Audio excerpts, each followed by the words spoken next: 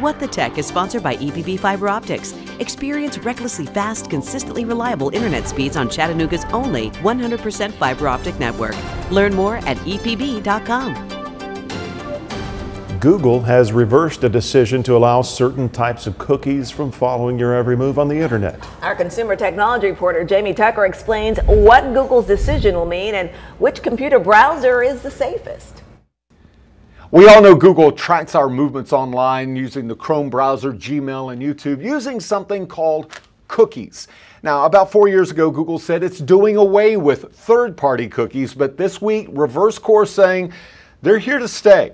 Cookies are trackers placed on your smartphone, tablet, or computer to identify your device and how you use it. First-party cookies are only from websites you visit. Third-party cookies, though, are from websites you may not have gone to before. They can gather data on your location, web activity, products you're interested in, and the device you use, and then send you ads based on those things. Now, Firefox and Safari have blocked third-party cookies, and Google said it would by the end of the year, but now it says it will continue to allow them. In hopes to get people to switch to its Safari browser, Apple has introduced a new creepy ad campaign illustrating how Chrome tracks what you're doing online.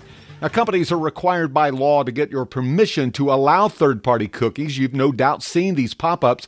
You can opt out, but you'll need to do that anytime you visit a new website. Another option is to switch browsers. For iPhone and Mac users, Safari blocks third-party cookies. Firefox is another option. This browser works on all phones and computers, blocks third-party cookies by default, and prevents websites from sharing your information with another website.